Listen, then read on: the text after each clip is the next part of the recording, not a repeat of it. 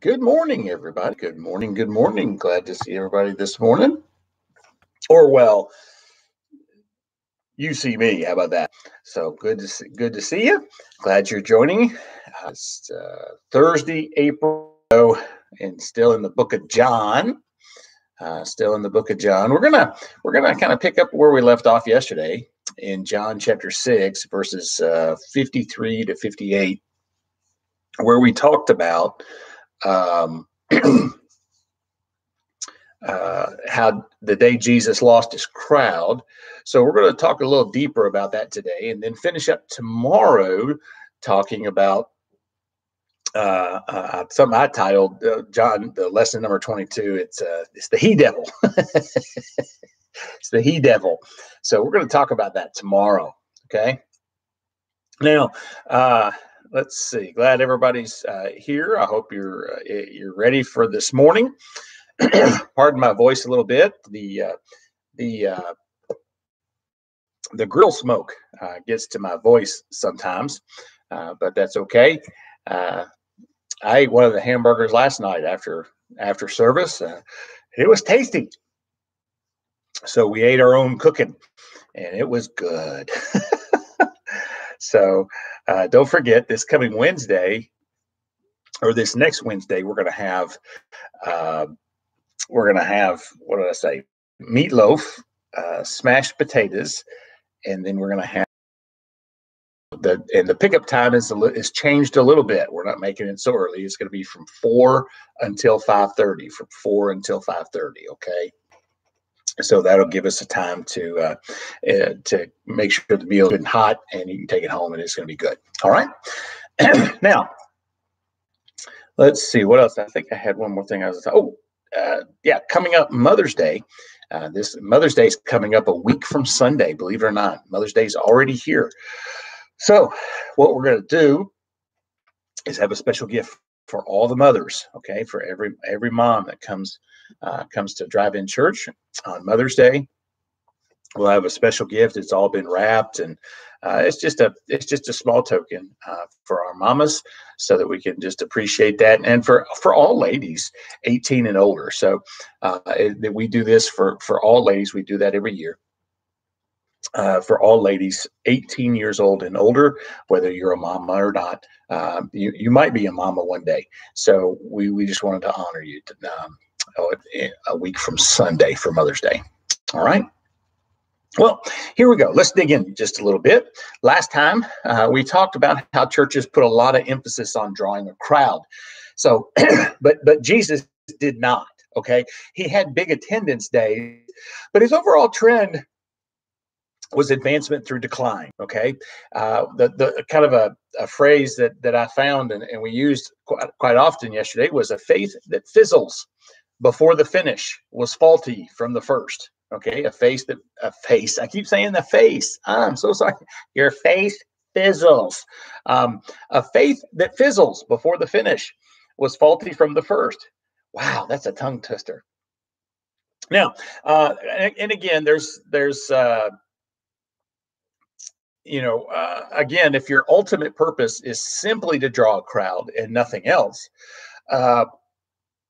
then you're in it for the wrong thing. Okay, crowds will come as we share the gospel. Okay, so do we want more people? Do I want more people to attend church and to, eventually when we're back on campus, do we want to grow the church? Absolutely. But my primary concern as a pastor is that we see souls saved and lives changed. Okay. Every person, every soul is precious to God. Okay. All right. Well, like I said, in a couple weeks, it's Mother's Day. And so let's take a little survey. Ladies, raise your hand if you know what selective hearing is. You say something like, take out the trash or pick up your clothes. A man just can't hear those things. And you can use the same tone and volume and say, would you like some ice cream? And boy, you'd be heard with no problem. Hey, would you like to get romantic? Yes. And you're done. Would you like to get romantic? Of course, you can hear those things, right? Well, unfortunately, many who claim to be followers of Christ, I think, have selective hearing. They only want to hear what, uh, and those are the things that they agree with. They don't challenge them too deeply. See, a man of God, a preacher, can preach truths from the same Bible, but one is heard and the other is ignored. And that's called selective hearing. Now, the crowd in chapter 6 that we've started reading about yesterday, they had selective hearing. It was a big crowd. They came to see miracles.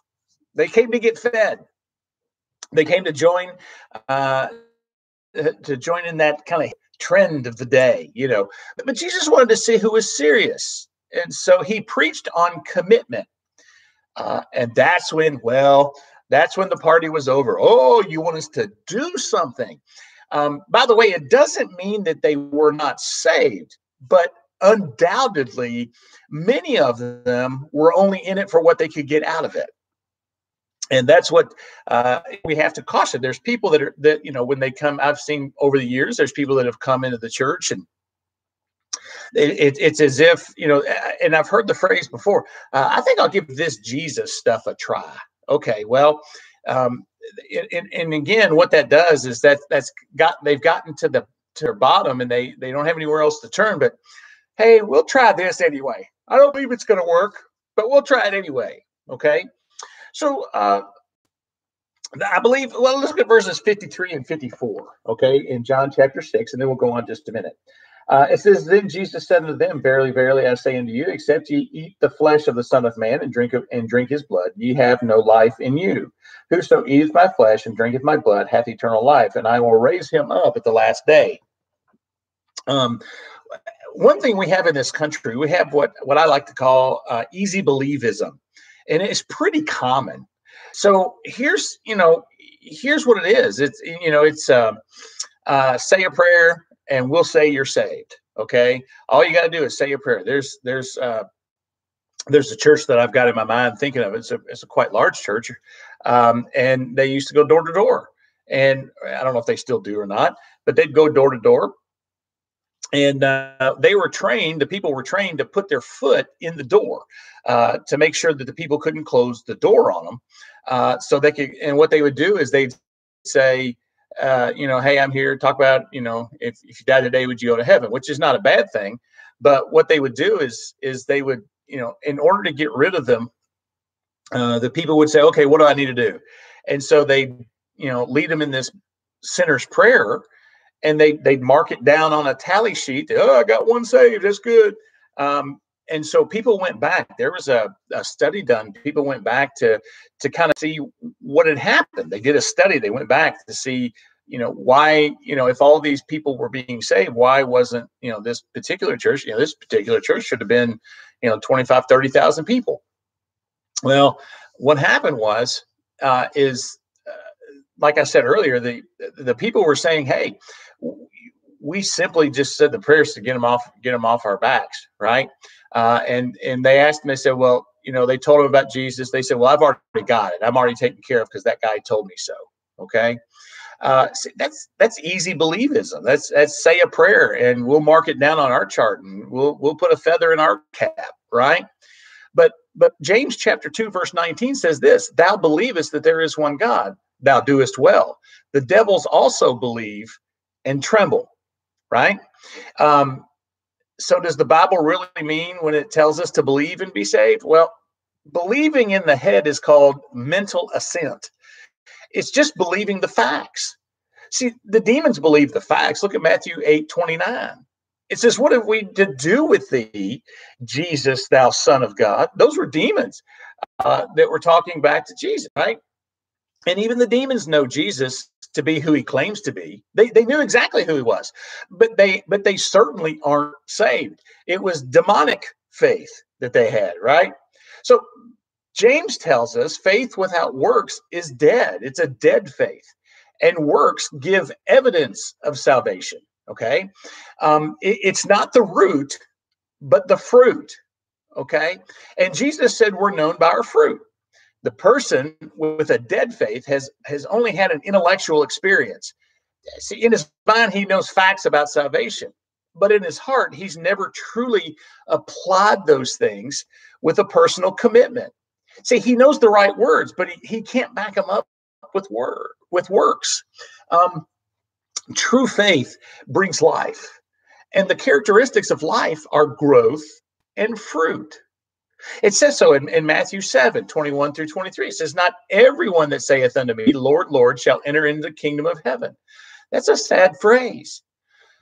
He says, "But he that doeth the will of my Father, which is in heaven." Many are going to say to me that day, Lord, Lord, have we not prophesied in thy name? And in thy name have cast out devils. And in thy name have done many wonderful works. And then will I profess unto them, I never knew you. Depart from me, ye that work iniquity. See, that's a deceptive faith. See, we talked about a demonic faith, but this is a deceptive faith. When you do works and think you're saved because of the works. So we need the real thing. We need dynamic faith. See, that touches everything: mind, heart, and will. So it's got to go from our head to our heart, and then on to the hand to work, to go and do. See, this happens through making a real commitment, which means true repentance being part of your faith in Christ. See, you turn from sin and turn to Jesus. Now, demonic faith only affects the mind. It understands the facts of salvation. Now, you know about Jesus, but you don't know him personally. And it has nothing to do with the heart. If I asked you if you know the president, you would probably say yes, because you know about him and you know who he is. But now the question is, do you know him personally? Would you like to? See, a dead faith. That was a demonic faith. Here's a dead faith. It may involve the heart, but it doesn't reach the hand. And what I mean by that is, you may have prayed a prayer of salvation. You may have even cried at the decision that affected you emotionally. It reached your heart, but not your will. If there's no surrender and commitment involved, it isn't full. It's not a dynamic faith. So let me talk about the deceptive faith a little deeper. Deceptive faith does works. So the will is involved, but the hand takes action. But see, it's not real and it's not rooted in the heart. See, its motive is doing works in order to be a good person and to earn salvation instead of being rooted and grounded in the heart. Everybody understand? Everybody see that? Believe and commit are synonymous in the biblical sense. See, a person may say they've decided to be saved, but if it results in no change, if there's no fruit, if there's no desire to go in the right direction, the Bible gives us little encouragement about the reality of that decision. Vance Havner says this. He says, I didn't understand much about trusting Jesus, but I understood one thing. And no theologian had to explain it to me. I understood that I was under new management. That was perfectly clear. I had a new Lord. I believe that the sad state of Christians and churches today is due to cheap believism and doesn't believe, and a cheap receivism that doesn't receive. See, after all, the word Savior is found only 24 times in the New Testament. And the word Lord is applied to Jesus 433 times. Now, back to the passage. Let's go back to the passage for just again. So when he says you have to eat my flesh and drink my blood, is he teaching transubstantiation? No. Here's what transubstantiation is. There's some that believe in the Catholic Church, they believe this as well. That the elements become literal flesh and blood. Okay. Well, if the elements that we partake on the Lord's Supper become literal flesh and blood, then what would we have? it would not just be a symbolic remembrance, it would be a sacrifice. And that would be heresy.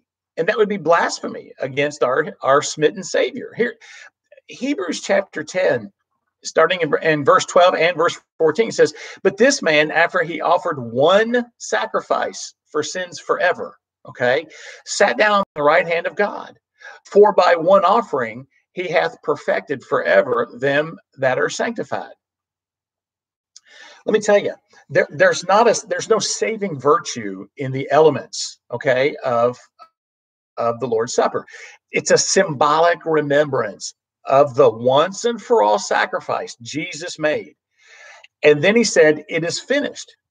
And it is finished. See, he's no longer on the cross.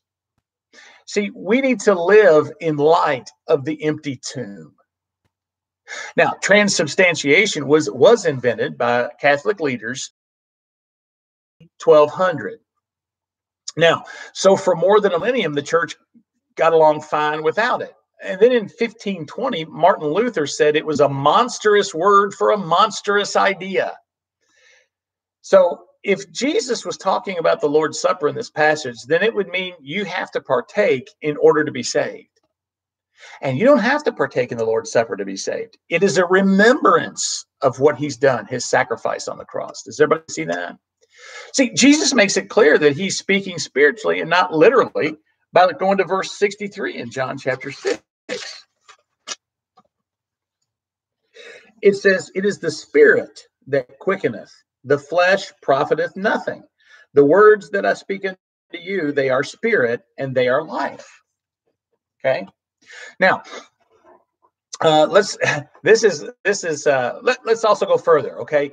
The phrase "eat my flesh and drink my blood" are in the aorist, A-O-R-I-S-T, the aorist tense, and it means do it one time. It's a once and for all partaking, and it's not to be repeated. Okay. As we partake, it's a time of reflection. We're looking back and then looking forward. Okay. 1 Corinthians 11:26, it tells us, okay, for as often as you eat this bread and drink this cup, you do show the Lord's death. Okay. Looking back till he come, looking forward. Okay. Now, here's the thing. As we look back, we remember that though our salvation is free, it was not cheap. The bread, it symbolizes his broken body. And the cup is a picture of his blood shed for us. We not only look back, but we look forward till he come. Now, at the Last Supper, Jesus told his disciples, I won't partake of this with you again until we are together in my kingdom. Friends, wouldn't it be wonderful if the next time we partook, it was in heaven with Jesus? Wouldn't that be amazing? Did you know you can find communion in your Old Testament? You say, well, what do you mean? It's the Passover. See, and that first time the children of Israel partook, they were in slavery in Egypt. They were told to receive it with their coats on because they needed to be ready to what? To vacate. They were getting ready to move. We need to live the same way. We need to live the same way. Well, friends, that's our study for today, this morning. Some studies are a little shorter, some are a little longer. This one just happened to be a little shorter, not much. But again, good to have you all with me this morning. I really appreciate everybody, and I appreciated everybody coming. One of the reasons that I started the drive-through cafe is I missed everybody. I like to say hello. So I'm grateful that folks came and I was able to see folks and at a distance, of course. So that's good. So again, don't forget next Wednesday, you can already start calling in your orders. Next Wednesday is meatloaf, smashed potatoes, and green beans. We get rave reviews about our smashed potatoes, and the meatloaf we get pretty good reviews on too. So praise the Lord for that. Now, Friday night, don't forget we have movie night. That's at 7:30. So everybody be there by 7:30. So it might be about 7:40. As the days get longer, we have to kind of move the time a little bit so we can see the screen a little bit better. Going to have a movie on movie night. We're going to have one that'll be good for the kids as well as the adults. Okay, so keep that in mind. It'll be a great movie that we'll have an opportunity to watch. And then on Sunday, drive-in church this coming Sunday at 10:30. So don't forget about that. All right. Also, don't forget Saturday, and I forgot the time. I'll have a robocall out. Pastor Terry is going to be doing a Bible study, and he hasn't said what he's doing yet, but just getting him used to keep coming on to Facebook Live and YouTube. But he'll be just on Facebook. Okay, it'll be on the church's Facebook page. So we've got him lined up and ready to go. So hopefully he'll get that going on Saturday, and I'll tell you the time so everybody can tune in. Okay, so keep that in mind. All right. Well, friends, know that I love you, and know that I want you to stay safe. The end of restrictions are coming to an end, and so we can see the horizon. Don't lose faith. And we know that one day soon we'll be able to meet together in the church house. Okay. I love you. Have a blessed day.